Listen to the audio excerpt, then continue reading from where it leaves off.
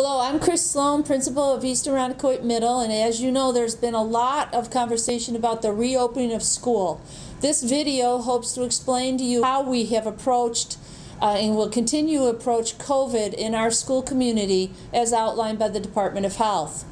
First, all staff and students, visitors, anyone that comes to the building is requested to wear a mask. That mask must be on unless eating. The mask is removed from a meal. A 6-foot distance is maintained. Wearing the mask is a Board of Education policy that is strictly followed in our building. So please help us with that.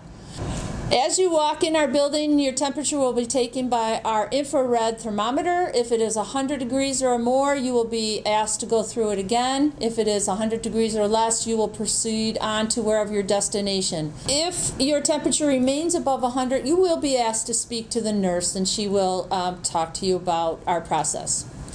As you walk through our building, you will see the hallways are clearly marked for one-way traffic. Yellow tape is on the floors telling you to stay to the right or the left. There are 2 up stairwells and 2 down stairwells, again, clearly marked. This is to prevent any social distancing issues. There are reminders to stay 6 feet away as you pass in the hall, and red marks for a visual reminder. In our classrooms, the furniture is spaced so students currently sit 6 feet apart, and when we reopen, enough furniture has been placed or added back in the classrooms that they will be comfortably sitting 3 feet apart.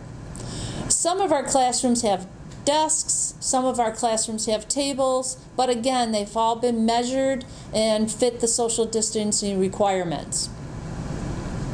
As you know, we also have a wonderful custodian staff. Our building is completely cleaned, and they are on a regular schedule following room by room by room every day to maintain that kind of cleanliness.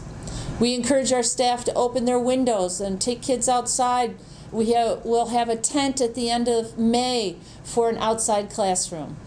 When we reopen physical education and music groups, we'll move from a 12-foot social distancing to a 6-foot. Again, we have taken into account, and there's tape on the floor to show them visually where they will stand. Our meals. Breakfast is a pre-packaged meal, and so they pick it up, go to class, they remove their mask, eat, and then they get right back into class with their mask on. They maintain a 6 feet social distancing.